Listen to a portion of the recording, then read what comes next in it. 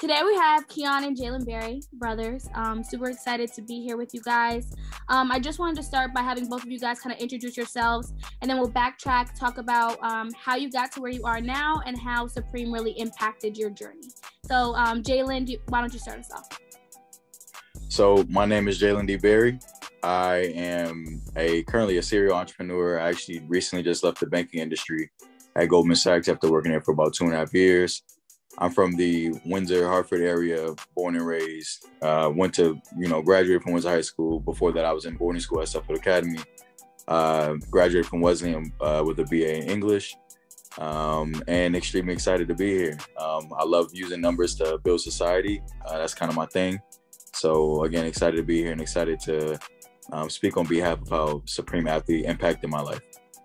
Hi everyone, my name is Keon N. Berry. I'm a Morehouse graduate and currently a graduate student at the University of Pennsylvania, a proud crack graduate and a proud Windsor native as well. So obviously very similar to Jaylen because we're brothers, but definitely proud to be here to talk about Supreme Athlete, how it impacted my life and things like that. Awesome. So let's talk about high school for a second. We'll backtrack to high school. You guys are both high school athletes. So let's talk about what your sentiment towards sports were at that time. Did you see it as a career path? Was it an into college, or was it just kind of something that you enjoyed to do? So for me, growing up as a young kid, I think football and playing sports in general was just seen as a way out. So mainly just a way out of Connecticut and as far as moving myself up to the next level. So, I think I was very much so in high school, around that high school age, I was very focused on football being a means to me getting to the next level with college. I think probably around my senior year, I actually had a conversation with my high school coach in which I kind of told him, I knew I wasn't really trying to go the pro route necessarily. But I knew that I did love playing football, and I knew that I did love playing football. And I knew that I did want to take it to the next level. But for me, it was just about getting the next level for me, pretty much. No, that makes complete sense. How about you, Keon? For me, so definitely love football, just kind of watching Jaylen's success and knowing my dad's success with the sport growing up. So it was something I was always really passionate about because it's a part of our heritage, it's a part of our culture as a family and things like that. So it was something that I kind of went with, but although I was passionate about it, I always had more of a passion for academics, right? So I wasn't quite sure where I was going to go with football, right? Because I knew it was a part of our culture, but I knew that I wanted to, be a part of it, but also tune into my own gifts and talents. So I honestly didn't know where football was going to lead me. It was so deeply rooted, like I, kind of said, into our family's fabric that I was like, what, we'll just see where it goes. And, as I just continue to just live life, right, I think that life kind of unfolds and has a special way of kind of showing you your gifts, your talents, your treasures, right? So through that, I was able to kind of know that academics was my passion and, that I would eventually veer off before even graduating from high school, so. Yeah, nice. And I think that that's such a big fact. You kind of live and you learn and you see where you can kind of tap in and where it makes the most sense for you. So Supreme, let's talk about Supreme for a second. Why did you guys decide to sign up for Supreme in the first place, and kind of talk about Stack's impact on your kind of football career and just your career in general?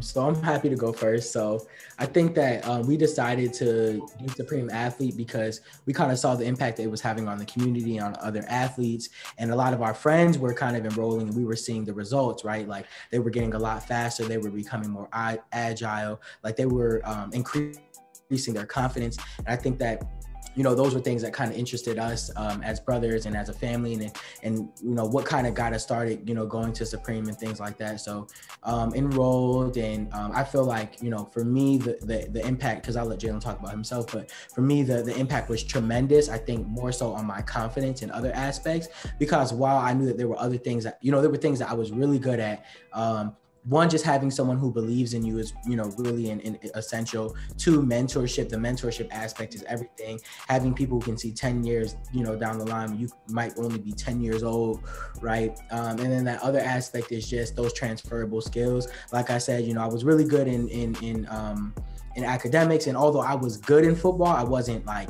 superb, right? I was good. Like those skills that I learned at Supreme kind of translated into the real world. And I took the confidence with me. It's a mindset, Yeah. Yeah, that is so true. The mindset. I think that's literally the mentality that Stack just continues to preach and shares with you guys and passes along. So I'm glad that you like really hit on that. Jaylen, how about yourself? Yeah, I would say for me, my pull to Supreme was honestly initially it was just hope. And I think the instilling of hope is extremely tremendous when you talk about young Black men, but just young men in general who want to be something, who want to see more than just the average pastures, who want to excel the ladder of greatness itself. So for me, the biggest thing for me was to have this group of kind of OGs, if so to say, who are running a program who had been in places where I wanted to go. I think that instilled hope in me automatically. So I think that was the first one.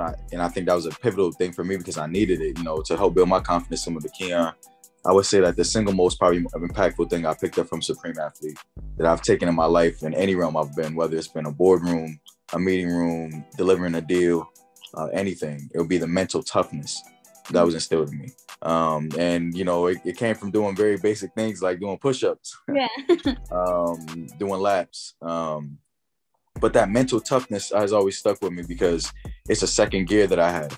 So where other people might get tired, I can go another day, another mile, another minute. And that's because I learned those fundamentals and basics at a program like Supreme Athlete.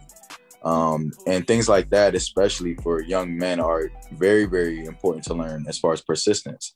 Because as we know, as we climb this ladder, like it takes a lot of work.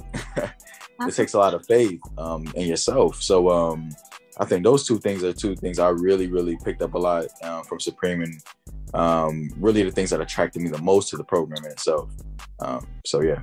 No, I appreciate that. And those transferable skills that you both kind of mentioned are kind of essential to your growth as an athlete and just as like a student of kind of the game of life.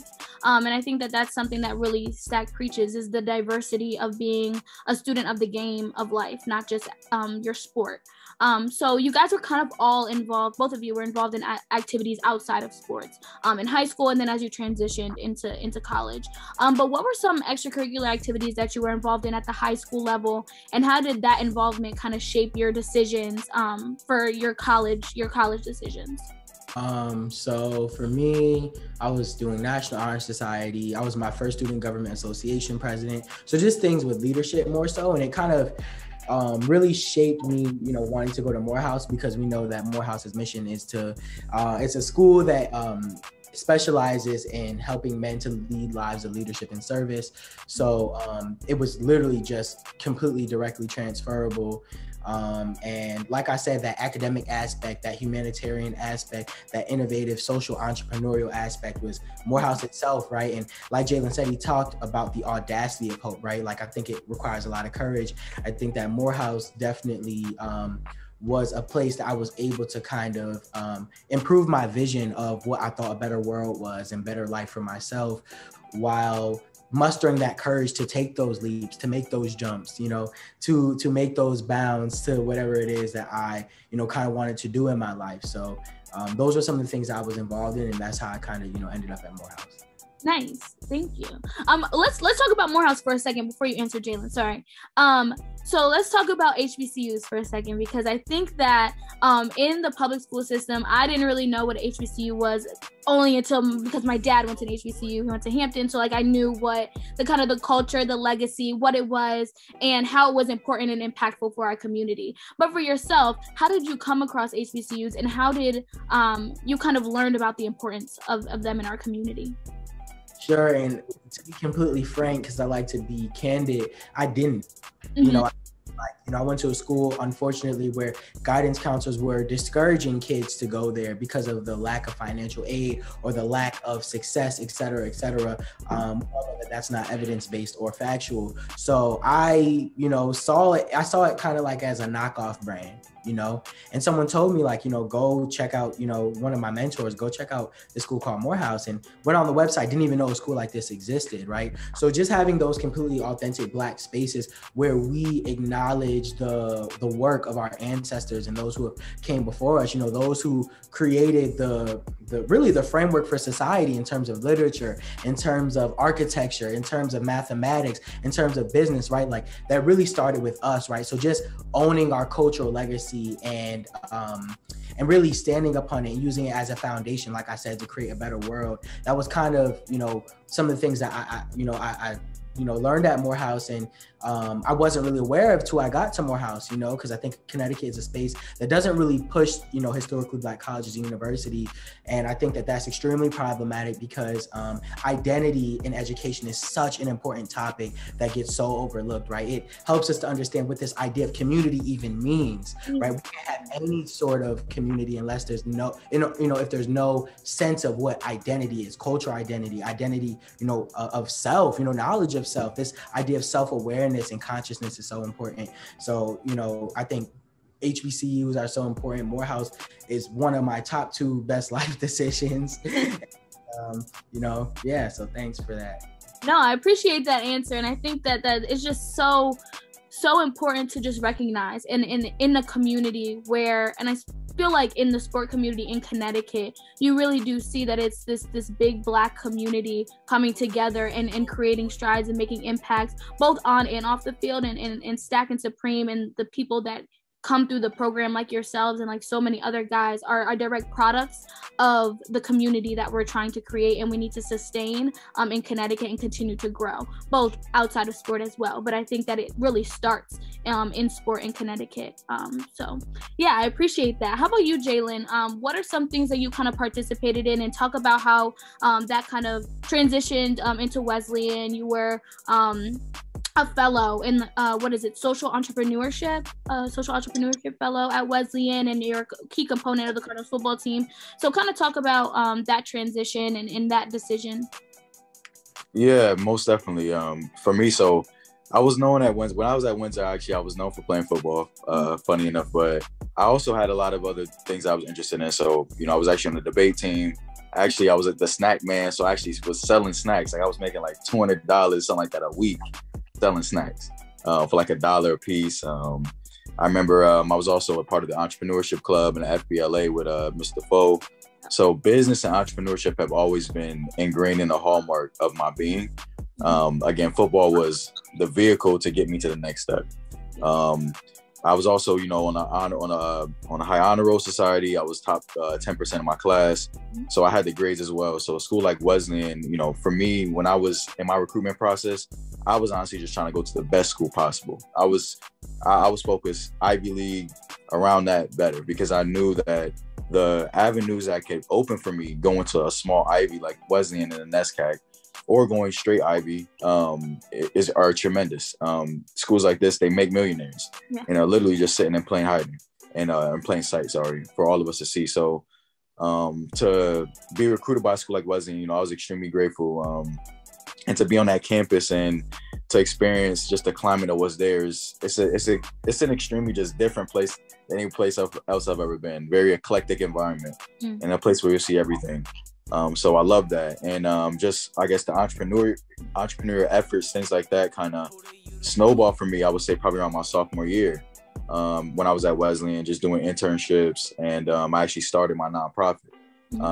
From that is what allowed me to get into the fellowship program at Wesleyan, which is the Patricelli Fellowship Program. Actually, Bob Patricelli, who's a huge social entrepreneur throughout the state of Connecticut and the world, actually is like, you know, like who's it named after. So very, very big program at the university. And actually that is what spawned me to Goldman Sachs, working in investment banking. So it's crazy how, you know, like avenues you set up for yourself, maybe, you know, being in high school, you know, kind of snowballed to something really great years later. And honestly, I did not have a plan for that, but at least not initially that I was going to end up going in that route. But I do thank God for it. And I definitely can say that just some of those hallmark things I learned, you know, that persistence in my mindset, the ability to push past what my body knew and still put forth a high quality product. as myself, just my brand alone, I learned those hallmarks through Supreme. So can't speak enough about how invaluable the experience was for me, for sure. Perfect. Thank you. Let's talk about the Jaylen D. Berry Foundation for a minute. You touched on it, and that's something that I really think is really important to talk about, because this is a nonprofit organization with the goal of closing the equity and opportunity gap in the state of Connecticut, which is huge because there is such a gap in our community and in the state of Connecticut. So first, just congratulations on all of your success. Much success to you. But it's such a powerful initiative to take on. And I think that there's like a parallel between you and Stack and Supreme and what you're doing in our community, and kind of similar to how you felt like Supreme and the people were to you, you are to other people now. So what makes you so passionate about your initiative at the Jaylen D. Berry Foundation? Yeah, to be honest, it's very simple for me. I'm not one for too much colorful language. I like to make it simple, and that's because at the end of the day, you know, if I make it to the top, and if people who I trust are not there with me, it would never be true fulfillment for me. That was really the initiation of the thought process of this foundation, which started out as scholarships for kids at Windsor High School, where, you know, my alma mater, obviously. Really for me, the work is close to my heart because it's impacting people who I know. It's my own community. It's people who I've grown up with, or I know somebody in their family, or know a cousin of a cousin, things like that. It's a small state. So I'm extremely passionate about bridging gaps in the state of Connecticut. Yeah. And I know for our organization, we are extremely passionate about doing everything we can to bridge that opportunity gap. So, you know, I think those basic struggles, and I think also just with my family. I mean, my family is one of my number one motivators, and I've changed the sentence a little bit to be that I do it for my family, I do it for me, but I'm extremely inspired by my family. Because without just seeing their stories and seeing things they've been through, I wouldn't be able to keep going. I mean, my mother, you know, was 17, didn't even walk the stage, had 3 kids by 22. My father was, my age now with 3 kids, you know, and they were, you know, struggling, trying to make it work, you know, and I think coming up, I mean, me, Keon, and Destiny, we saw a lot, were exposed to a lot, both good and bad. But what I can say is that I know that just the 5 of us being in a household, I think even my extended family, like my grandmothers, they played a huge role in my identity and just how I view the world and people who I want to impact. I mean, the Berry name is behind impact in human resources and people. Yeah. It's a people's name. So I know our family is big on that. You know, how do we do that? How do we create bridges for people? How do we stand as an example? So, yeah. So continuing with you, Keon, obviously followed you on Instagram for a while, seen so many of your amazing accomplishments. Again, congratulations to you. And there's so many places that we can kind of start with your accomplishments, but let's talk about Forbes Under 30 Scholar, because I think it's going to tap on a few different things of your other accomplishments. So how would you just tell everybody what that is and some of the reasons why you believe that you were kind of in that space and had the opportunity to be in that space? Yeah, sure. So, Forbes Under 30 Scholar, that is like one of my biggest like accomplishments on paper, because I feel like I don't do work for awards, I do award-winning work. So the actual God, I'm sorry, I love that. Say that one more time. Yeah, I don't do work for awards, I do award-winning work. So that being said, the prize is never the actual award, right? Being in Forbes, going to the University of Pennsylvania, being the Black Man Can Campus King of the Year, et cetera, et cetera. It's actually like the impact that you have on people's lives, right? That's where the fulfillment comes from. And I was able to get Forbes Under 30 by impacting people's lives at such a young age, right? So in this cohort, they select, I believe it might be 1,000 undergraduate students from around the world who are creating the largest impacts in their community, right? And you have to, demonstrate, I think it's scholarship, leadership, and innovation. There's something else, but basically people who are making a change in their communities. So I had a nonprofit that I had started my freshman year of college that kind of took off, where I was, implementing after school programs in Atlanta public schools. And, we generated a lot of success. We were partnering with Google, Chick-fil-A, a lot of other major entities to bring cost-free resources to low-income neighborhoods. Kind of like Jaylen was saying with the, bridging the opportunity gap. and we were able to do it successfully. So that's how, you know, I got recognized. It was an amazing experience. You know, got to do this little thing with Cadillac. Little thing. Got to do this little thing with Cadillac. It's opened doors in other ways. I know you've probably seen my music video with Little Baby, which is a protest I did here in Atlanta. There was a Sprite commercial. There's been a number of things with the media that I've done, but it all kind of has started with wanting to bridge the opportunity gap, like Jaylen was saying, and create impact. And measure impact to see how we can scale our impact and reach more people, not just here in the state or in the United States, but people all across the globe. I think that our vision really attacks some social problems that we see, and we're invested in innovating solutions for people across the world because they're universal problems. So yeah, that was, you know, kind of how I got Forbes Under 30 Scholar, with doing the Berry Academy nonprofit and, you know, getting recognized for that, and really using Forbes Under 30, that recognition specifically, to create more impact for more people. So love that. And I think that the whole idea of impact is something that you guys both really touch on. Impact, activism, and leading the charge for change in our communities. So let's talk about that for a little bit. Education is of utmost importance, I think, to you guys, and I see it so clearly in what you guys are doing. Just talk about the importance of continuing education and sharing your knowledge with the community. Let's talk about that for a little bit. How important is education to you guys, and what are some advice that you can give to people about continuing their education? I would say, well, so first I'll say, you know, this is my perspective. I know Keon is the education connoisseur, so listen, we two brothers, but I think we have, you know, our own thought process on it. I would say for me, you know, the world that we live in currently, and I mean, to any young person watching this, or really any person, the world we live in nowadays is a world where you can create something and become a millionaire instantly. Exactly. So with that, I would say using that hand in hand with having solid fundamentals for education can lead to something that could be a quick pop or a quick blow up. Should you utilize the education and add that with the actual passion that you have inside your heart and your soul. So I would say, you know, education is extremely important because it shows us a lot of the baselines and fundamentals of what we need as far as problem solving, as far as understanding and contextualizing the world. So I think nowadays it's even more important probably to have as high level education as you can. But I would say that applicability is the most important as well, which is taking that actual education and applying it to real life. Like, how do we do this in real time? How do we use this in real life? So I would say, like, I think the education piece is extremely important. I would say, you know, college isn't for everybody, but the ones who it's for, I definitely would say utilize it because it truly is a bridge. And for me, you know, yes, I performed very well in school, but honestly, a lot of school was for me was the social capital, and that's the part that a lot of people miss. Is I utilized the grades and the things I was doing extracurricular wise to catapult myself from a social capital standpoint, which allowed me to walk into doors without needing certain paperwork.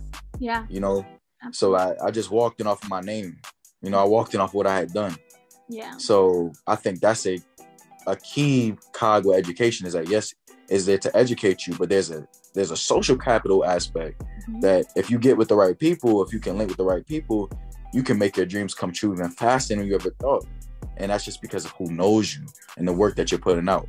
So no, I think that's my idea on education. I appreciate that because I think a lot of people don't always think about that. And we talk about internships a lot and just in general, how important internships are, but people don't understand that, like, yeah, you can have a great internship at a great place, but if you're not doing what you need to do and taking the tools, the resources from that internship and applying them to other things that you're doing, it's useless. It's just, again, something on paper that may get you into a room but won't keep you there. So yeah, I really appreciate what you just said there. How about you, Keon, with education, the importance that it has on our community?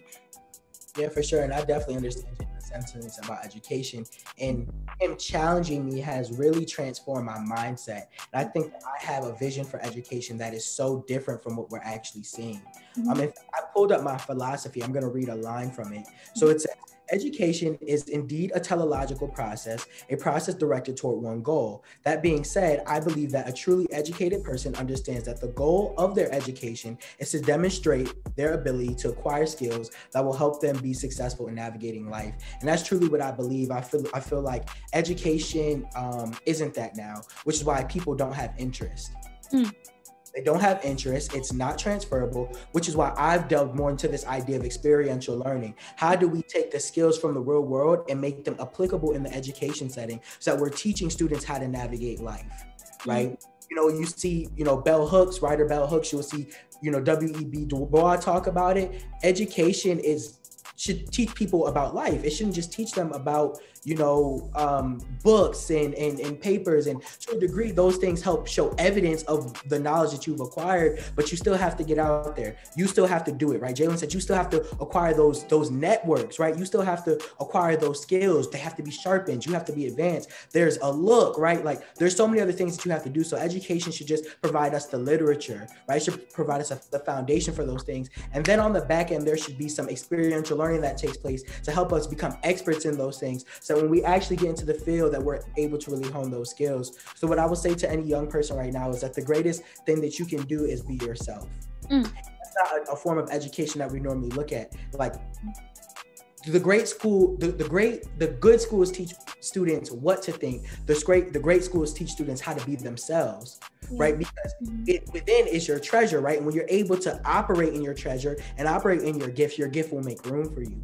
Right. So I would tell a young person to be themselves, right? Because whatever is on the trajectory or the spectrum of life for you is going to happen regardless, but it will happen to the extent in which you are able to be yourself. You are able to demonstrate compassion. You're able to demonstrate your understanding of how survival, right? And what your survival requires for you.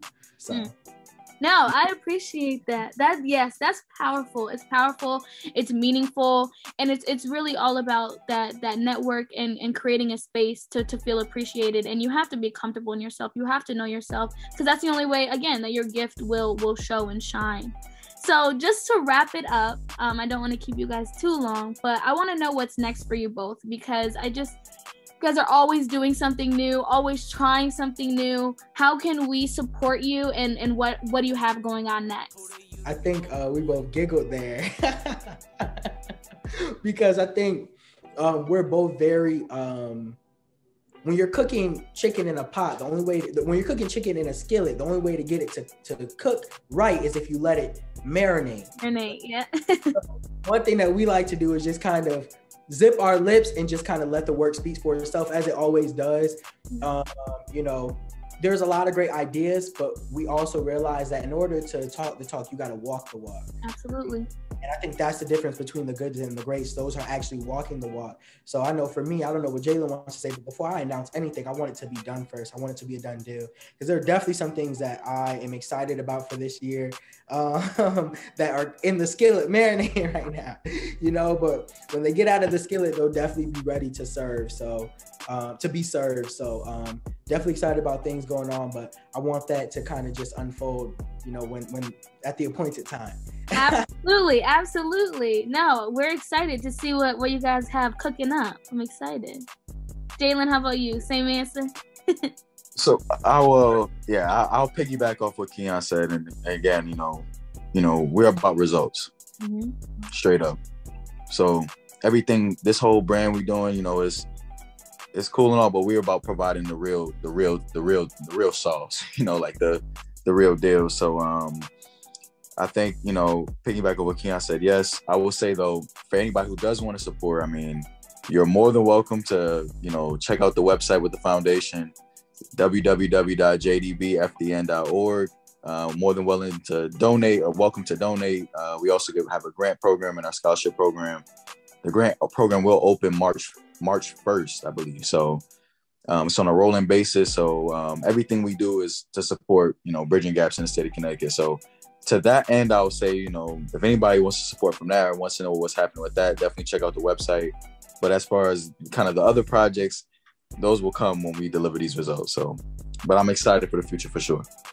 Definitely. Thank you guys so much for tapping in. I really appreciate it. I know that Stack and the team at Supreme, they are appreciative of your words and what you're sharing, because this is a completely different look and insight on the impact that a program like Supreme can have on the community. And that's really what we're trying to show here. Yes, you can go to a Division I school and play a sport. You can go on to any kind of division and play a sport, or you don't have to, but there's a lasting impact that Supreme has on you, has on your growth, has on your leadership, your confidence, and shapes you to who you are. So I really appreciate you guys sharing your stories and sharing where you guys are headed. I cannot wait to see what is next and what is coming this year. And I just appreciate you guys so much. So thank you.